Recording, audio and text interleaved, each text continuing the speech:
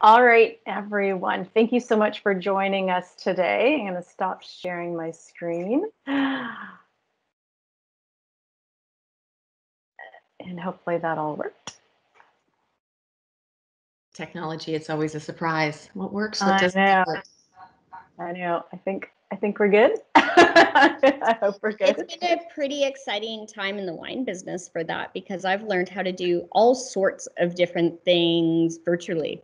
So, as much as I don't love talking to people on screens all day, and I would much rather be sitting in front of all of you at Everything Wine, it has opened up some pretty exciting possibilities. I've worked on all sides of the wine business. So, I can talk to people in Italy, I can talk to people in France, I can talk to all of you. It's pretty cool. It's pretty exactly. One good thing out of COVID has definitely been the getting used to or familiar with technology, right? So I found the Absolutely. same thing. So That's exactly it. That's exactly it.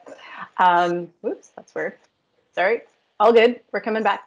So, anyways, we're going to kick off. I want to thank everyone for joining us tonight. Happy Friday. I hope you've all had good weeks. My name is Sandia Suryam, and I'm the Director of Marketing for Everything Wine, and I'll be emceeing the event for tonight.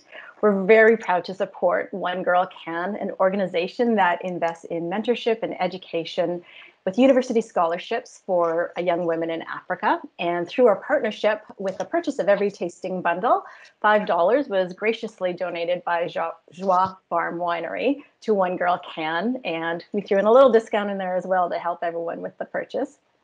You probably already heard us prattle on and have a little bit of conversation if you jumped on here early, but if you have any questions, please add them to the comments on the right-hand side of the chat, and we'll try to get to them at the end. Johnny Smart with our organization is helping field those as well, so if you see her reply to anything, you know who she is. If you're having any trouble with the streaming or video issues, I just suggest turning your video off so you get a good experience, and make sure your mic is on mute. I had to practice saying that 5 or 6 times because it was a tongue twister for me. And I'd also like to recommend next to our speakers, next to their name, you'll see 3 horizontal dots. If you click on that, there's an option to pin them. So you can pin your speakers to the front of the screen so they're always front and center for you. This tasting is being recorded and will be posted on our YouTube channel afterwards, which is called Everything Wine Experts. And with that, I'll turn it over to Heidi Noble, the owner and executive winemaker from JoieFarm Winery. And a last minute change, but we're ever so grateful to have her, Melanie Allen, our wine consultant from Everything Wine. great. Thanks, Sandia. So I think, Heidi, did you want to speak a little bit about yourself, introduce yourself first, and then I'll say a little bit about myself. So Yeah, you bet.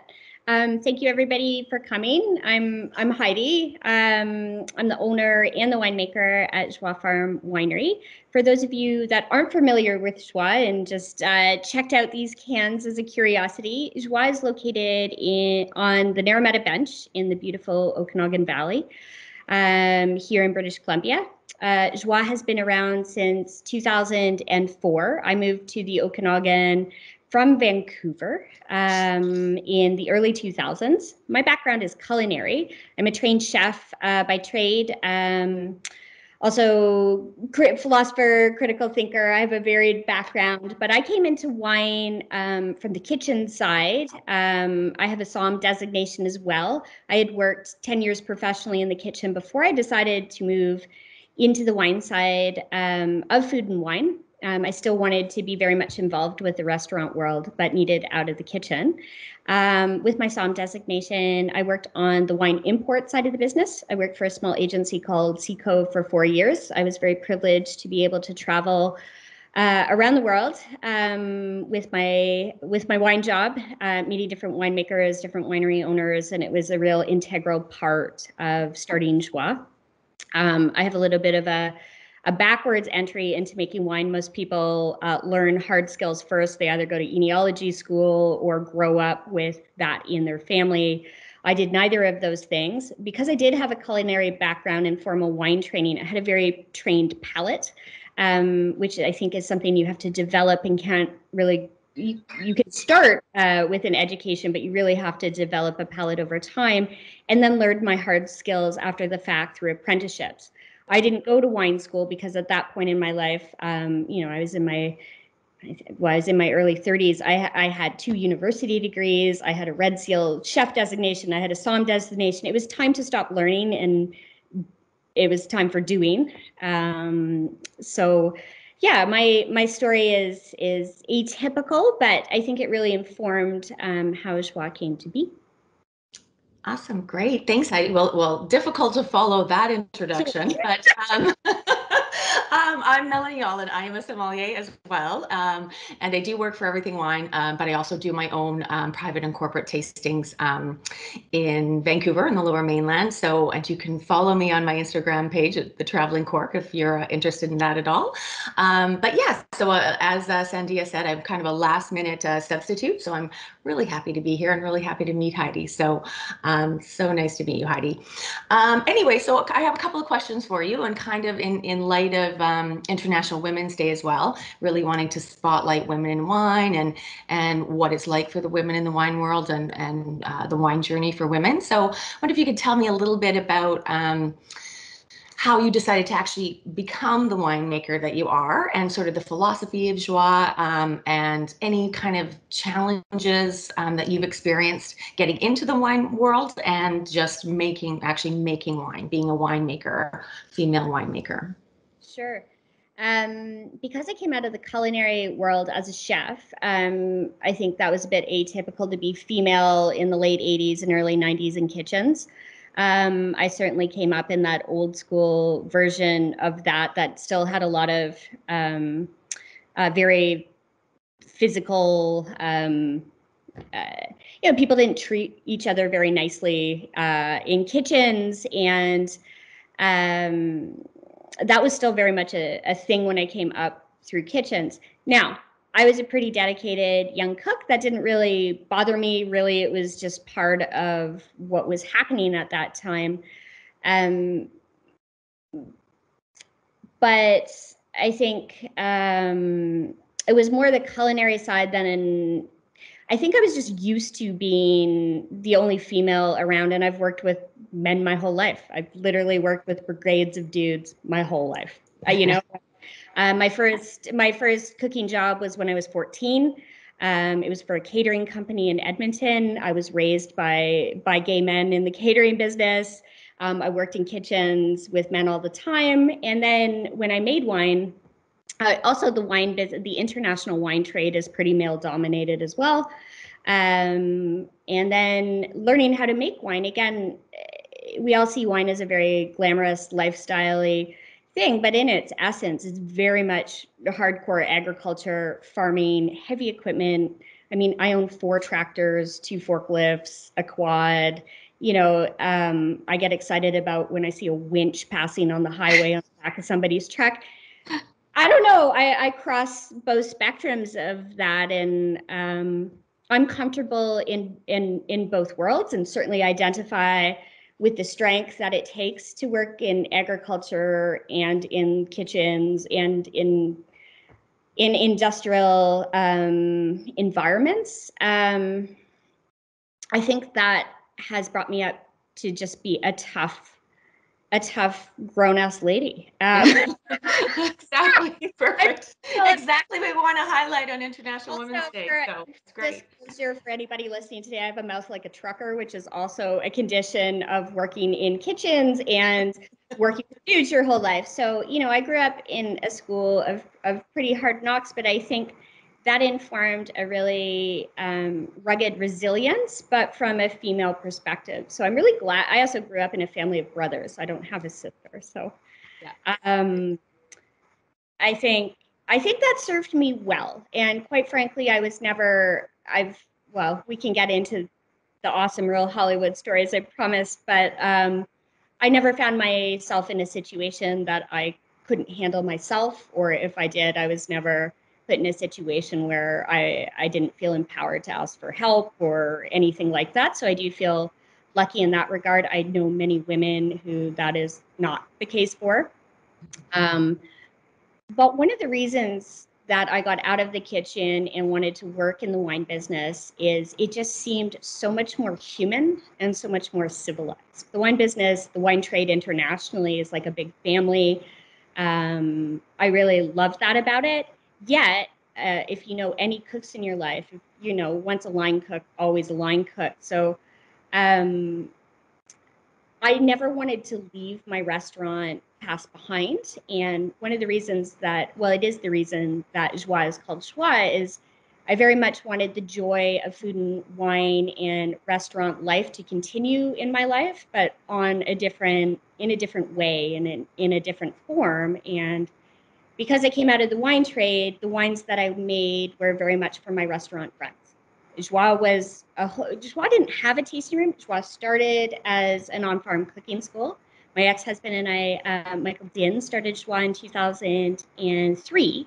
And Michael and I were an ex-cook and waiter in essence. Yes, we worked in the wine business for 4 years, but we came into the wine business with, you know, hundreds of dollars, not hundreds of thousands or millions of dollars, which is very, very much necessary in the wine business. Making wine is incredibly capitally intense. So our circumstance was unlikely from so many perspectives. But what made Joie unique, to answer your question, is that restaurant history and that culinary history really informed what we made in those very first vintages of Joie. Now, because we didn't have enough money to have a winery right away, we barely had enough money for a down payment on the farm.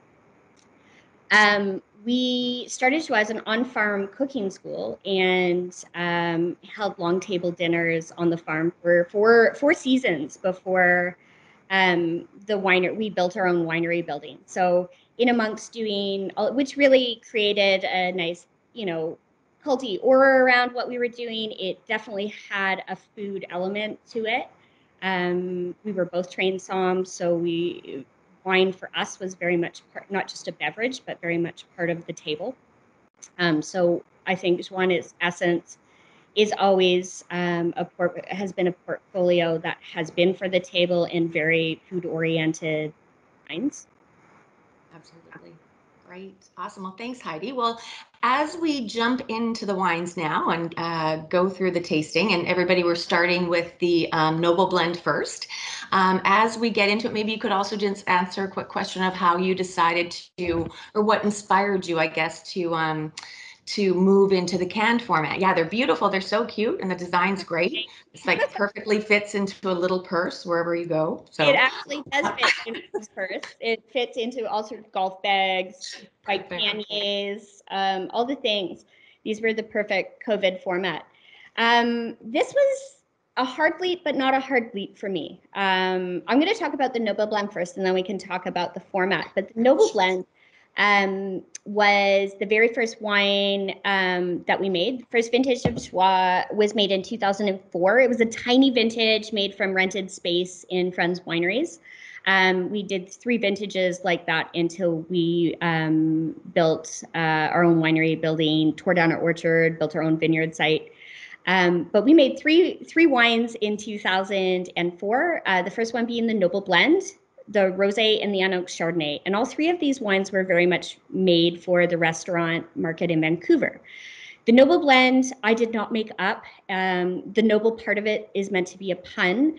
This is based on a classic Alsatian blending tradition that's 800 years old. So Alsace is the German part of France, where France sort of meets Germany on the very eastern edge of France. I'm going to open this. Love that sound. In Alsace, wine like this is controlled by French winemaking law. It's a country wine, Edelsvicker. Its colloquial name is gentil, meaning for the gentry. It's meant to be a wine stube wine you just have with like a tarte flambée, a very simple like bistro meal or bar snack in Alsace. And by French winemaking law, an Edelsvicker, which translates literally from German to English as a noble blend, that's literally what it means. It's not named after me. That's just meant to be cute.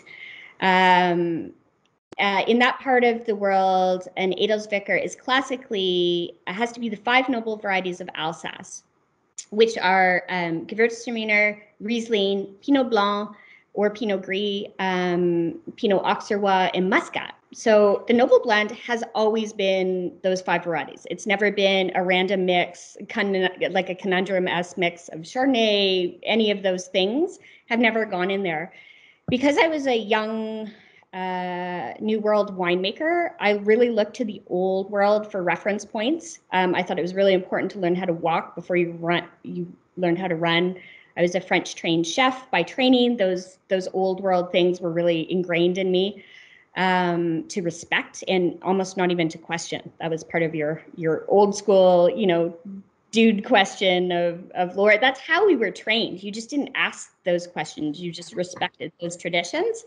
And as much as whatever you think of that philosophy, I think that they're very important because those tradition, and in particular blending traditions in Europe, are so long-standing, and there's a lot of wisdom and natural balance to me as a somm and an enjoyer of wines for the table in that natural balance. So the 5 noble varieties of Alsace, the Gewürztraminer brings the spice. Gewürz in German means spicy. The Riesling brings the mouth-watering acidity. The Pinot Blanc or the Pinot Auxerrois brings that nice mouth-filling body to the wine. And often for me, Pinot Auxerrois really brings that typically Alsatian coriander or nutmeg flavor. And the Muscat kind of brings the white flowers. So I did not make this blend up. This is like a clever New World iteration of the Noble Blend. So that's the first part of the Noble Blend story. The second part of the Noble Blend story is this is a wine that was made for restaurants. And this was in the early 2000s in Vancouver. This is the era of bin 941, 942. Everybody stopped fine dining and everybody started casually dining. Everybody stopped having their own entree. And everybody had shared plates of tapas. And as a server, as a somm, you really had to have a wine that had a lot of gears to pair with many different things at a table. So if you were a server and you had a foretop and somebody was having fish and somebody was having something Asian influenced, which was very frequent in the early 2000s in Vancouver, with all the many different cuisines that influence, I think, West Coast cuisine, right? We have a huge Chinese population in Richmond. We have a huge Persian community. There's just so many influences on all that ingredient-driven food in Vancouver. The wines that were hot in the early 2000s in Vancouver were like Vina Esmeralda, Torres's Vina Esmeralda, and classically Hugel Gentil, which was an Alsatian Adelsvicker. So that was a need in the market. But further to that, when we first got to the Okanagan, we had to buy grapes because we didn't have our own grapes yet. I still buy a lot of grapes. You have to be very wealthy to own all your own vineyard land in the Okanagan. But we wanted to buy grapes that were mature and had a lot of age on them. And the things that had a lot of age on them in the early 2000s in the Okanagan were the very first things that were planted in the Okanagan that were real winemaking vinifera grapes. And those were planted by Germans and imported by Germans, and they just happened to be Gewürztraminer, Pinot Blanc, and Riesling. So we were able, and everybody was ripping out those varieties in the early 2000s in the pursuit of planting big reds, which I thought was atrocious, right? These vines were just coming into full maturity. They were planted in the late 70s. And had the privilege to buy some pretty old vineyard sites in the Okanagan. So most of the Gewürztraminer and the Riesling in the Okanagan in the Noble Blend are over 30 or 40 years old. So that real depth of flavor in the Noble Blend has always come from the age of those vines, which is amazing. And it's part of the actual history of proper vinifera, proper winemaking grapes in the Okanagan, the very first things planted there. So it was this happy three-way circumstance of looking to the old world and the new world as a young winemaker, making wine for my restaurant friends for things that they needed. For example, Vikram Vij was the very first buyer of the Noble Blend. God bless you, Vikram or Miru, if you're listening. Vikram put down his credit card on the table and he said, "Heidi, I trust you." We did our somm together in 1999 at DeBrull. He said, "Heidi, I trust you. I know what you're going to make." Well, I think his words were, "Isn't going to suck." And he had half of the first vintage of the blend in 2004 and sold it through Vij's. So Vija's was this vector out into the world, and all the servers, those beautiful humans who still put my wine out into the world. That's how Vancouver, the Noble Blend kind of became the well-known wine that it is today. And it was my restaurant friends that did that. God bless you all. You built my winery for me. But it was, and then that history of the Okanagan. So there's a lot of history to the Noble Blend. And again, I think it's so, I wish I had, $1 for every time somebody said to me, I don't drink white wine, but I love your Noble Blend. And what I think they're getting at is that the Noble Blend is naturally what I call tasty.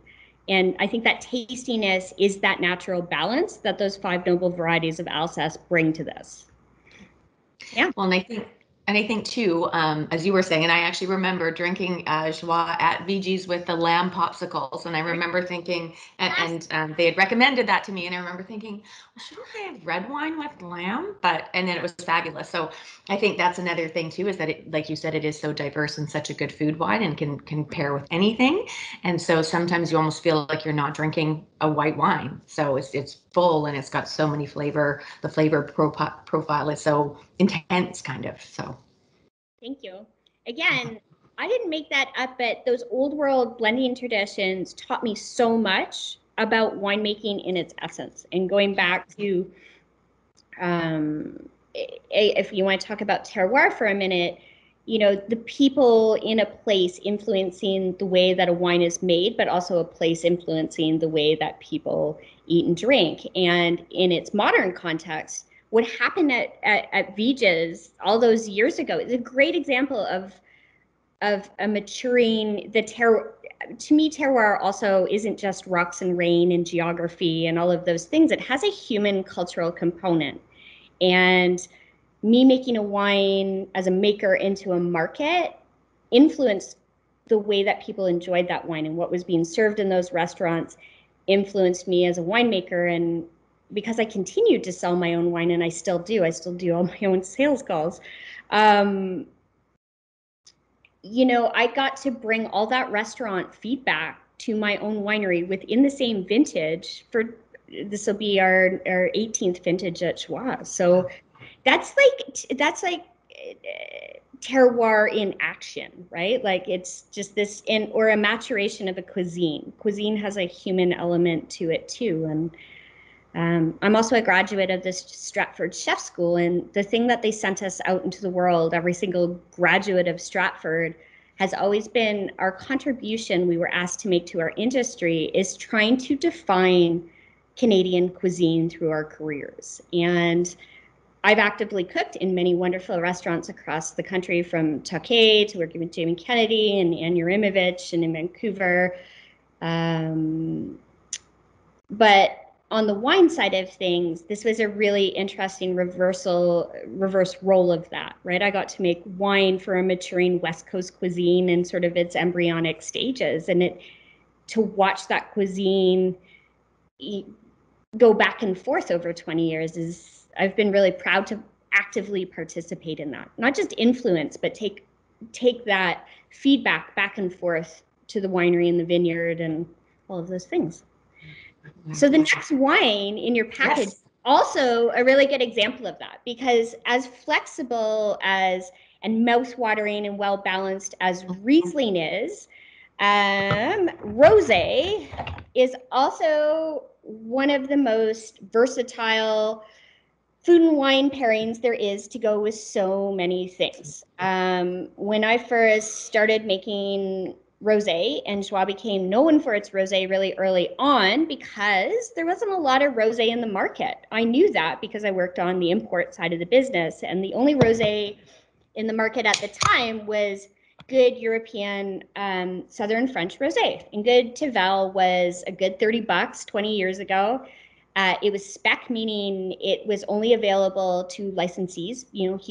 Normal people couldn't really buy it unless they went to the store and bought it. And it would always arrive in December and July instead of July. So it was this very precious thing to have good, dry European rosé 20 years ago in BC. There was a huge hole in the market for it. But also that cuisine that I just described, that food culture in Vancouver, and the way that people were eating and living totally demanded rosé. So Joie's portfolio had rosé in it from day one. We made 80 cases in 2004. They sold out in a week. The next year, we went from 80 cases to 1,200 cases. They also sold out in a couple weeks. And then it just went from there. And now when I first got up here, people are like, who are these kids from the city making blush?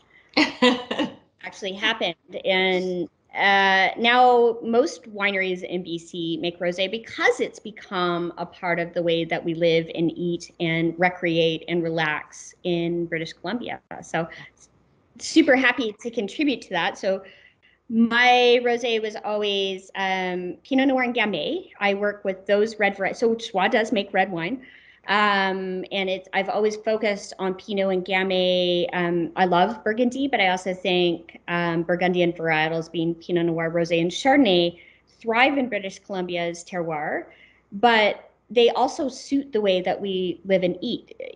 BC cuisine doesn't have a whole lot of call for big Meritage blends. I mean, I love big wines as much as the rest of us, but I think West Coast cuisine, all our seafood, salmon, coastal mushrooms, ingredient-driven cuisine deserves sort of mid-weight, juicy red wines, not big tannic monsters. I mean, I like a big tannic monster every now and then too, but so for rosé, I wasn't after those high alcohol French, Grenache based wines that were often 13-14% alcohol. I wanted a more moderate. My original rosé was inspired by more Loire driven rosé in France, which the red grapes there were Pinot Noir and Gamay, that sort of Anjou bowl of strawberry juiciness. So I've also always made the rosé I make in the largest quantity in the Joie portfolio. It takes the most time to make, it makes the most mess, and it's my lowest price wine. So making good rosé is a dedication in the practice of winemaking. It has a lot of steps. I master it. So when you make rosé, you have to take, the stalks off. It's a red wine made like a white wine. So it's like a hybrid of those two winemaking techniques. You crush grapes, you macerate them skins to juice. Through that maceration, I love that skin contact is all the rage right now, but I've been skin contacting grapes my whole career. You skin contact grape skins to juice. I always did it for a long time. Joie Rosé has always been a deep, intense color because sometimes depending on the temperature of our harvest, those grapes would soak for 2 or 3 days. And then the key here is to press those grapes off of the skin, and you get a depth of flavor, but you also get a fine skin tannin. And that gives Joie Rosé another sort of third gear of food and wine pairing. We call it juicidity at Joie. You've got an intense core of ripe fruit, which I think is the hallmark of the Okanagan. We have big diurnal swings here in the Okanagan during our harvest period and a really long hang time, meaning the acidity, we get warm days, cool nights. So the warm days ripens the fruit slowly, and then the cool nights preserve acidity. So you get this it's like squeezing lemon juice on strawberries. You get this like electrified fruit. And then if you have a little bit of fine tannin there, you have some sophistication, but you also have a rosé that can pretty much pair with anything from, raw prawn, spot prawn ceviche to like steak frite. There's a lot of latitude in there. Again, going back to that server analogy, it will pair with anything at a table quite happily. Yeah, absolutely. Juicy.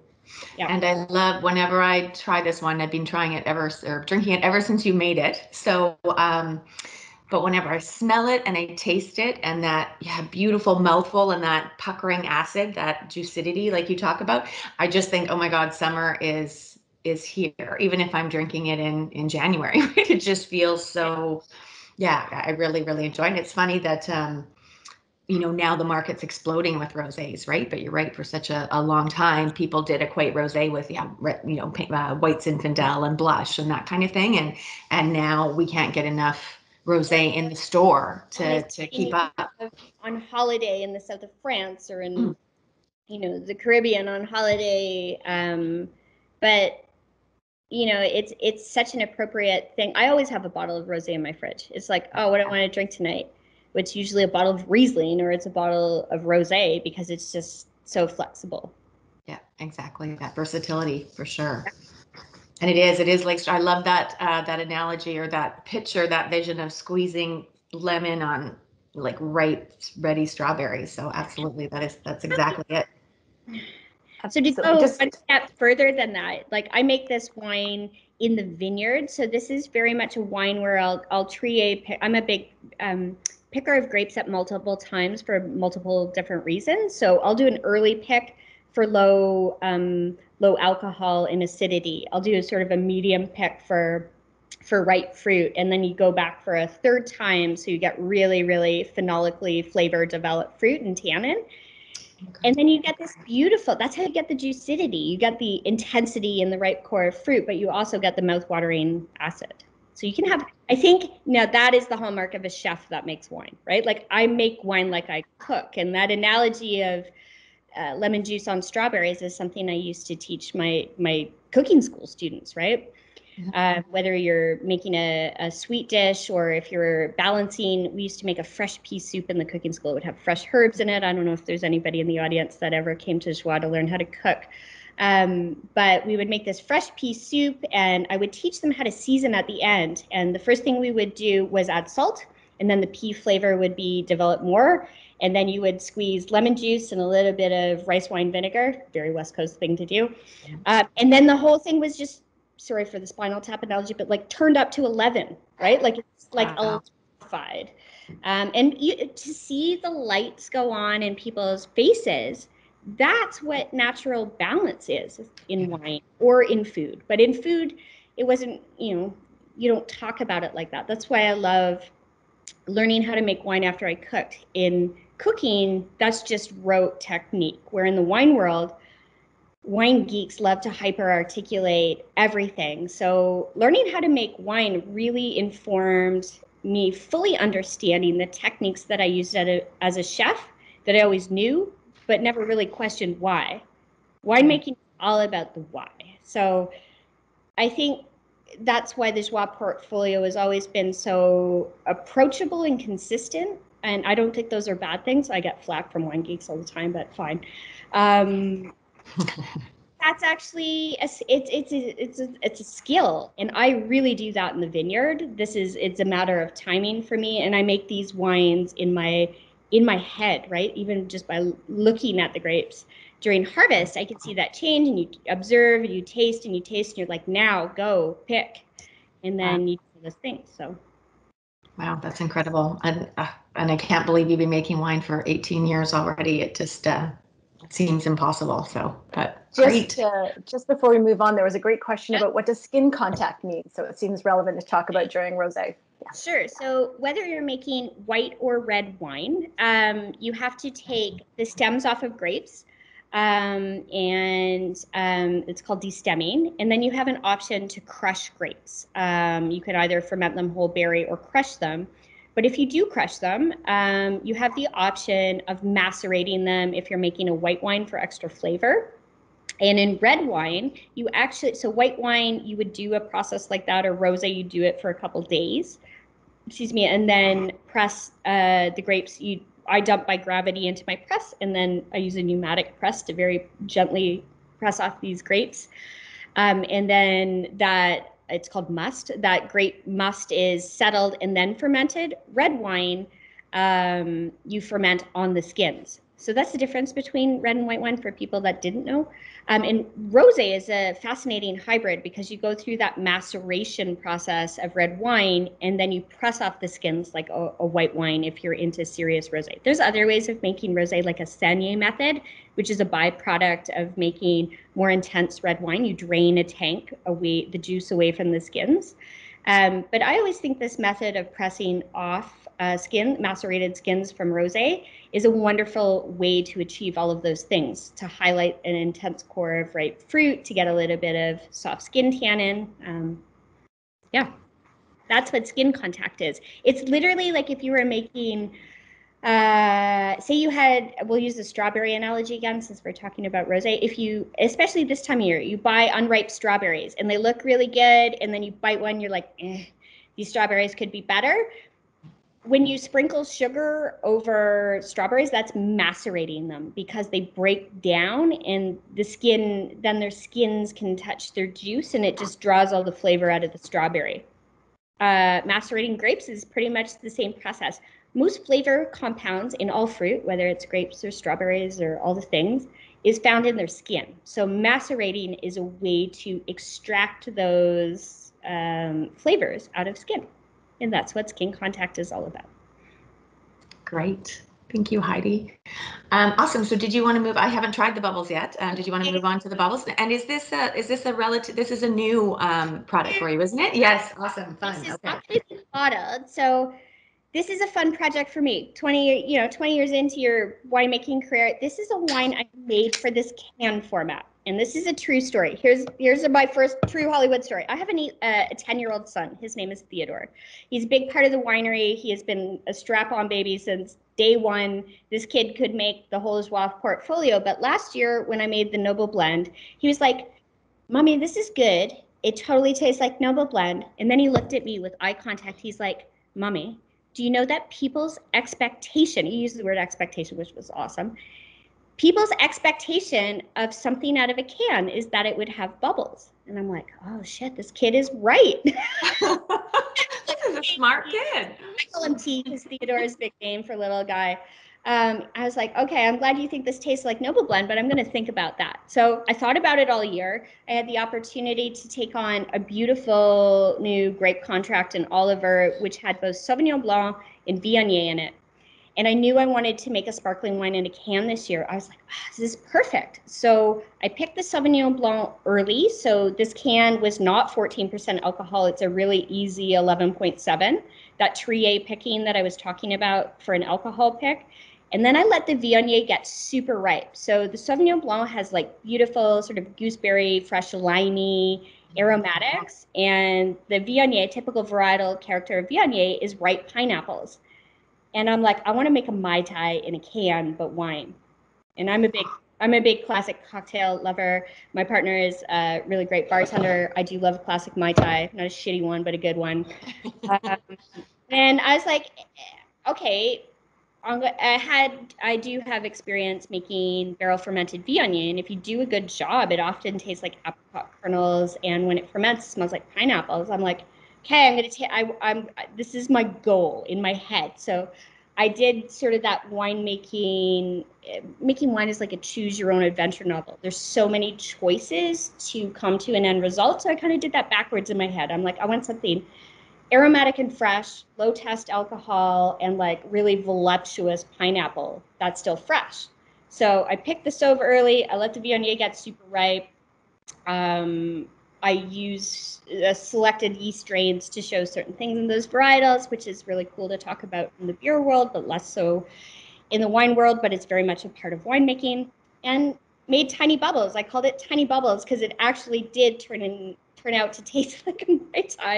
And if anybody's into tiki culture, Don Ho and tiny bubbles. So exactly. Oh, wow. I see the comments coming up. Yes, pineapple, amazing. Oh my God, this is so delicious. It is like, wow, pineapple. It just blows right out of the can. This is beautiful and fresh. Of this is it's really interesting is, again, if there's any classic cocktail geeks out there, proper Mai Tais and all tiki drinks have this like fresh nutmeg, often have fresh nutmeg in them. And that early pick Sauve really gave me like a high ester of nutmeg and lime. I'm like, yeah, nailed it. Yeah. Yes, you did. Wow, this is incredible. Super easy drinking. Ladies, these are danger because as we were speaking before we started this, these cans are 250 mils, which means they are a third of a bottle of wine. So when you take down a really cold, easy drinking tiny bubbles, you are indeed drinking a third of a bottle of wine. So actually, this turned out great. I think these are like super COVID friendly. These are great for patios. These are really lovely if you live on your own or you have a partner that doesn't drink, or literally you just want a little nip of something for before dinner. If you're a dedicated day drinker, these, aren't gonna, mess with your program too much. Uh, so these are, it's my newest creation. It totally turned out. So I love it. And this was just for the can, and maybe this is a nice opportunity to talk about new premium formats and cans. sure. I just wanted to mention though, before we move on to that, because I am curious about more about that. But this is perfect and perfect timing now that we can gather safely with 10 people outside, still keeping our distance. And so many parks now, especially in North Van, you can bring your alcohol. So we were talking about how this fits perfectly in a little purse or your little, backpack or bike bag, your bike bag. I bike a lot, so that would be perfect. But perfect. Yes, just don't drive your car. Exactly. Walk to the park, take your bike, don't drive your car. And do remember, you're right, this is, it packs a punch if you have 2 or 3. But yeah, so perfect timing. This is, this just feels like summer in a glass. It's amazing. So yeah, that's what I intended. So it was a really good experiment. These cans have exceeded my expectations. I was curious about them because, again, we were talking earlier, there's a glass shortage in the world, and now there's a container shortage. So we may see in the wine business itself a turn to other formats in general. But people, especially dyed-in-the-wool wine geeks, are going to have to reconcile that. Does premium wine go in a more casual format? And quite frankly, I don't see what is wrong with that. And COVID's really sort of crystallized that thought. It's, well, now we have to go outside. One of the only ways we can socialize is through that. And I think even from a technical perspective, I'm an aromatic white wine maker for the most part and a Pinot maker. So I work in the area of really aromatic wine, high esters. And this format, the way that you can beer or you can wine, is the wine goes into the can, the lid drops, it gets a nitrogen, like a liquid nitrogen, tiny little pellet, and that protects the wine. The lid goes on, it seats, and seamer seams it. But the nitrogen dose actually takes they're called primary esters, and drive just the aromatics of the wine get driven back into the wine. So when you crack the can, I'm actually thinking that the Noble Blend 2020 tastes better out of the can than it does in the bottle, because it delivers all that like guava and aromatics, or in tiny bubbles, you get like a face full of pineapple. Like, who doesn't want that? And if you're an aromatic white wine drinker, isn't that the point of aromatic white wine? So I would say, by that logic, this format, it doesn't taste tinny. These liners are holding up. They're super fun, super convenient. They're, from an environmental perspective, they are far less of an impact than glass by weight. For transport, they really are less of a carbon imprint. I love that idea. I just packaged them in these fun little variety packs. So from like a wine business marketing perspective, there's lots of latitude there for both retailers and producers, and they're just fun. And yeah, I'm a trained chef and a trained somm and a serious eater and a serious traveler, but I have a deep wine cellar myself full of first growth Burgundy. But like, yeah, I'll drink wine out of a can. yeah, absolutely. I know. I'm not a snob when it comes to good wine. So in a can or otherwise, that's exactly. Again, as long as it's delivering as it should be, and I think it's doing that, but it's actually exceeding my expectations as a winemaker. I had low expectations, and last year summer when I did this, I was like, wow, this worked. And then all the cans sold out in 7 days. I'm like, oh, I think this might be a thing. So we couldn't keep them in the store last summer. Everybody kept asking, "Oh, where's that Joie in a can?" I'm like, "Sorry, it's gone." So yeah, no, very popular and these premium formats are, whether it is a premium bag in the box, whether it's a can, whether it's wine on tap. We were talking about that earlier. I've been kegging wine for 10 years because I loved that tradition of a wine stew boat. Like, what's wrong with coming and sitting in your local, having a snack and having a drink? And that's hundreds of year old European, tradition. So Exactly. I think we need to lose some of our snobbery around that. Absolutely agree. Absolutely agree. Wonderful. Well, thank you so much, Heidi. These wines are fabulous, and I know we have a few questions. Yeah. So maybe we can get to some of the questions, Johnny or Zendaya. Oops. No, I don't. Absolutely. Just give me a second here. So great questions. Thank you, Heidi and Melanie. This was awesome. So one of the questions that came up was, how do you keep the consistency of wine if you're having to buy the grapes many years in advance? And assumption is that you are having to do that.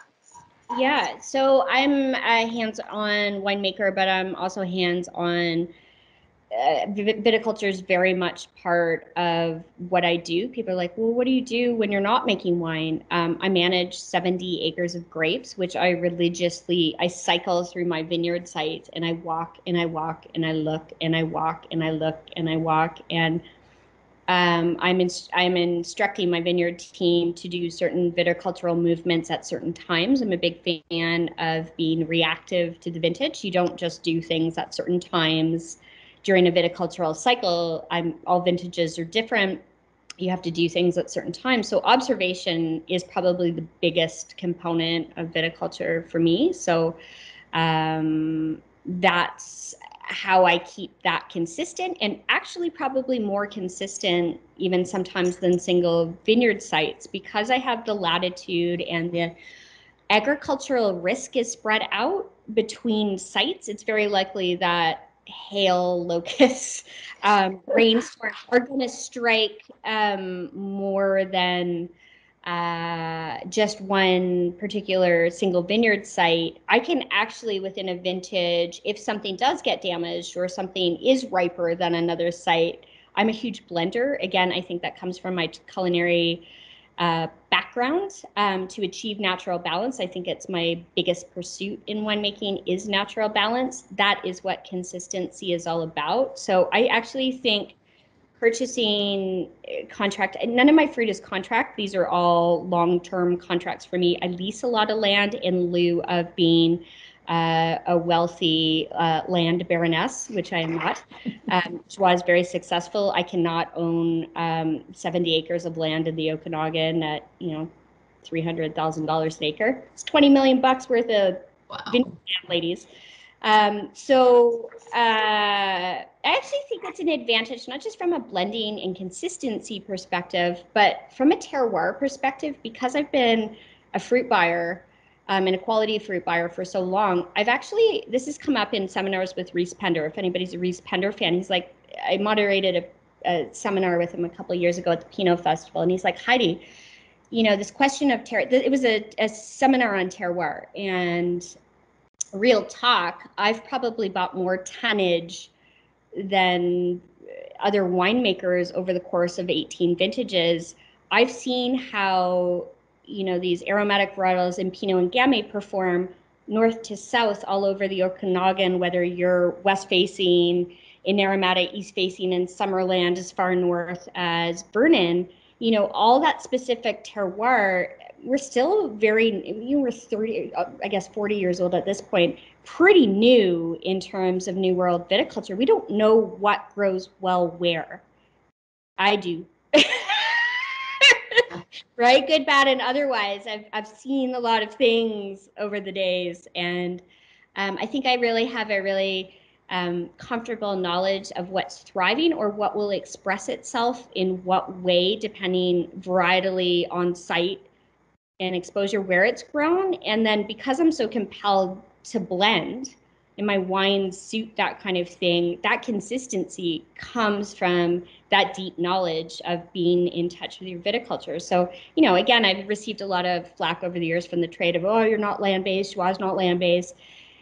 It's like, there's a lot of interactive knowledge and observation, 18 vintages of observation and feedback. So what may look like a disadvantage, I actually think is a true advantage.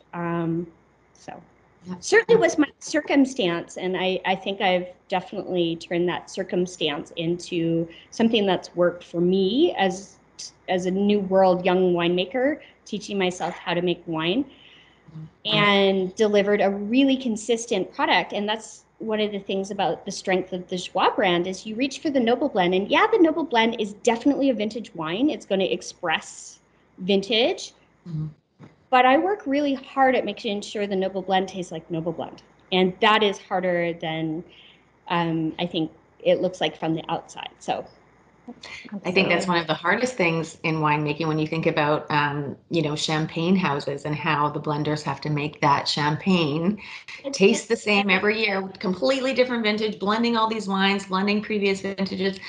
It's amazing. It's all about house style. So Mhm. are you going to rib champagne for being consistent?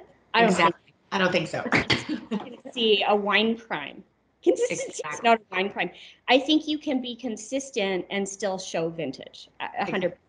That's my job. Yes, exactly.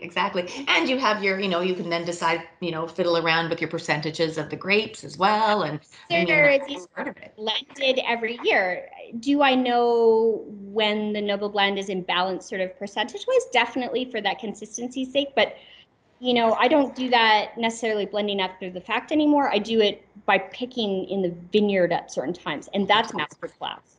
Yeah, absolutely. That's amazing. What is Joie's most popular wine? I would definitely have to say the rose. Well, it's really, really hard toss up between the Noble Blend and the Rosé. Might be the new bubbly. I think for the trade, definitely the PTG, which is based off of another European country wine. So the likelihood of Joie basing its portfolio off of two proprietary small production European country wines, the likelihood of success is low. But what made them successful is, again, that natural sense of balance in those blending traditions. So that Pinot Noir Gamay blend is definitely a favorite of the restaurant trade, but I think the public has definitely glommed onto the Noble Blend and Rosé. I think for the diehard wine geeks, the Moscato Giallo that's planted at Joie, anybody that's been to Joie, it's a really unique varietal that I ferment dry in the northern Italian style. So that's a deep geek Joie favorite for sure. I love this question.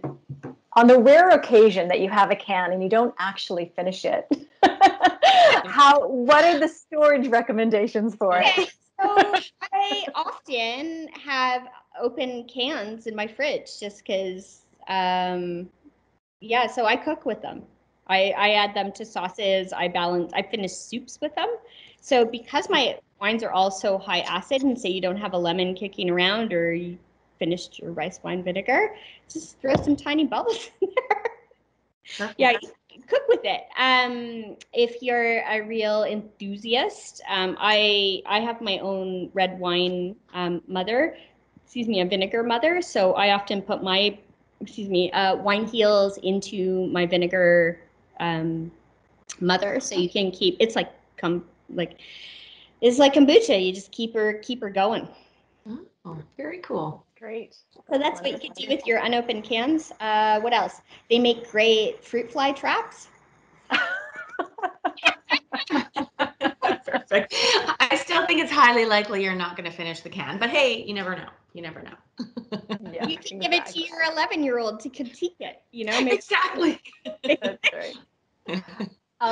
We did a variety pack for this event, of course, the virtual tasting, so we could sample 3. Heidi, are you selling a variety pack in stores? Yeah, so I don't know if everybody can see this well, but they arrived today. So we made a 6-pack fun ready variety pack of 2 Noble Blend, 2 Rosé, and 2 tiny bubbles. Like you would pick up a 6-pack of beer, you could just put your fingers in there. I think it would be really fun for my retailers to merchandise. But really grab and go style, whether you order them and put them in your own fridge or you're picking them up cold out of Everything Wine's fridge. These are awesome to just throw in your cooler, take wherever you're going. I'm pretty excited about them. And arriving in stores shortly. Yeah. Amazing. Well, we're happy to carry them. Just in case this Teams meeting kicks us out, I do want to thank you both for your time today. This was just wonderful and great learnings. Great to have you both. Great to have a celebration for International Women's Day as well, and featuring our fantastic BC winemaker here as well. Please visit onegirlcan.com to learn more about this great organization. And of course, JoieFarm.com. And if you're going to Naramata, book a reservation for their tasting room, which opens up May 1st. And if you don't know Everything Wine, we have 6 locations, or you can shop online at everythingwine.ca. And if you both have a few more minutes, or if there's any other questions, I think we're happy to go for a few more minutes. But if the Teams closes, I apologize. Just wanted to get that in there just in case. We're done. If anybody has, I did promise some stories, and I have some pretty funny anecdotes to share. I never really think of myself as a woman in wine. I'm just Heidi in wine, right? Really, at the end of the day, I've directed my career towards excellence in food and wine. I have, when these guys asked me to do this event, just in preparation of this conversation, I really put pen to paper and thought of some pretty hideous things that have happened to me in A Woman Is Wine. Just things that kind of compromise an underlying assumption of your credibility, your competence as a winemaker. I also come in a very unlikely package. I look like Lady Heidi right now, but I'm 5 feet tall. So I can't, literally 5 feet tall with my shoes on, work boots on. I'm a pretty unassuming, powerful lady. And I think it takes people off guard sometimes. So some of my favorite stories, when I think back, favorite, not favorite stories, is I have been pat on the head in my own winery by fellow winery owners. Total thumbs down. Had to be removed by that person was removed from the winery by their wife. That wasn't cool. It's always resonated with me ever since. I bet there were some curse words in their car afterwards from his wife, but I can imagine. That never really sat well with me. And I have this thing about people patting me on the head because, I'm 5 feet tall. Most people are, and come in a cute package. People just have this compulsion to pat me on the head. So if you ever see me in public, don't pat me on the head. Thanks. It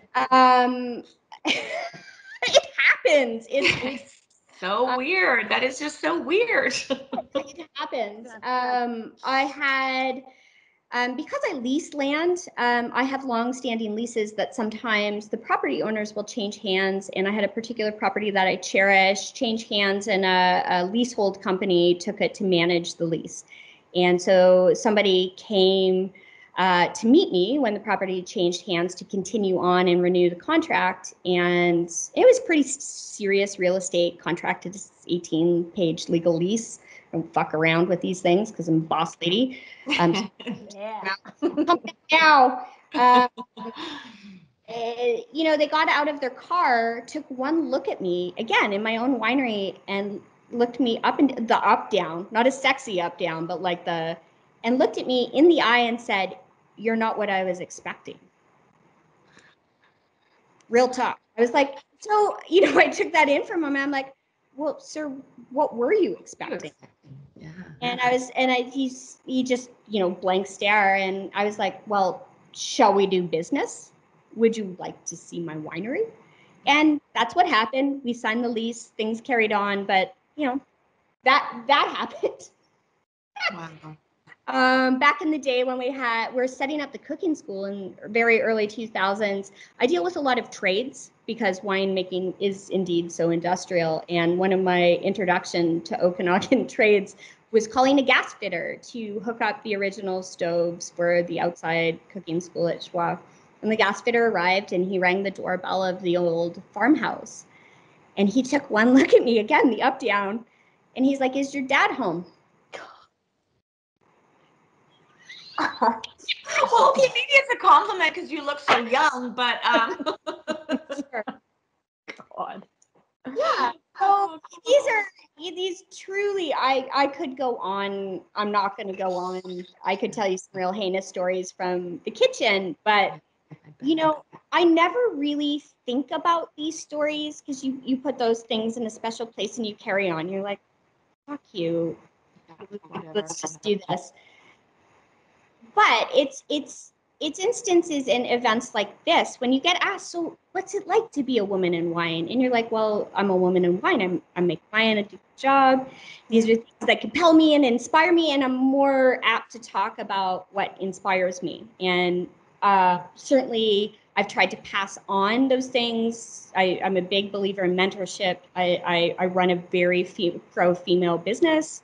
I love to inspire other women in wine, not because they're women in wine, but because they deserve mentorship. And I seem to offer a safe place for, I think, safe and inspiring place for women to learn about wine. It's not that I seek that out; they find me, but I think that's why they find me. But it's not until there's events like this where you get asked the question, what's it like to be a woman in wine? Where you're like, okay, I'm going to think about that real talk for a second. And when I think about these stories, and I talked about them with Sandra earlier in the week, it's like, this just not right? Like they happened, I got on with it. They don't affect me necessarily day to day. They don't really inform my stance in the wine business, but that's bullshit. Like those things aren't okay. Yeah. Great to talk about in forums like this. Absolutely. And they're great moments of pause to say we're just not done yet, and we're just not there yet. So as much as I don't like being put in that corner or being defined as a woman in wine, it actually drives me crazy. It's questions like this. It's like, no, Heidi, that shouldn't drive you crazy. That question is important. And that's why I was compelled to share those stories. It wasn't clickbait. It wasn't any of that. Those stories actually happened, and one of them quite recently. And it's just not okay. So, no.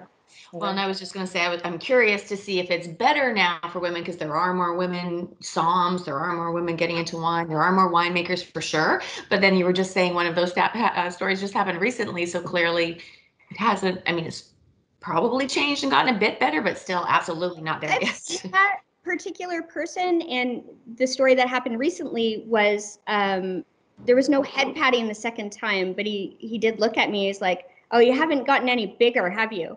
And it's like, this person comes out of the lumber business. And yeah, I know the lumber business definitely has, that culture attached to it, but that's not okay either.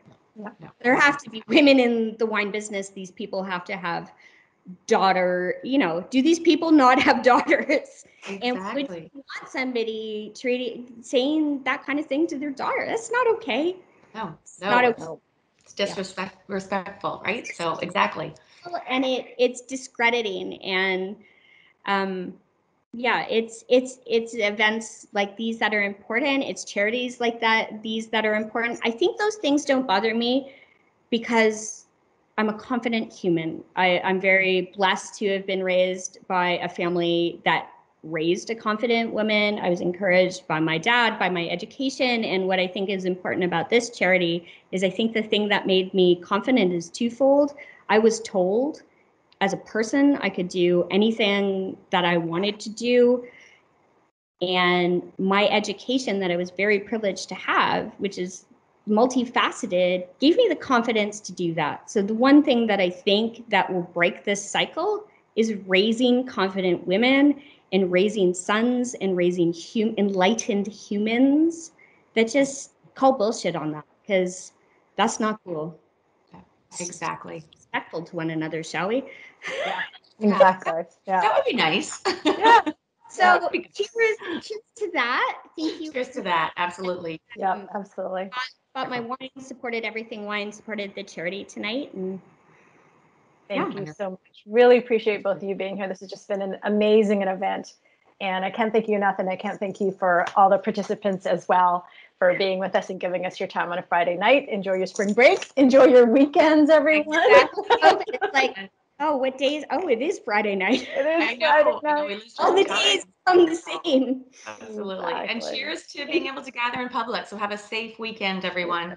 Thank you so Thank you much, so Heidi. much, so Thank much. you both. Heidi, Thank you. thank you. That was Thank you so both. amazing. It was amazing.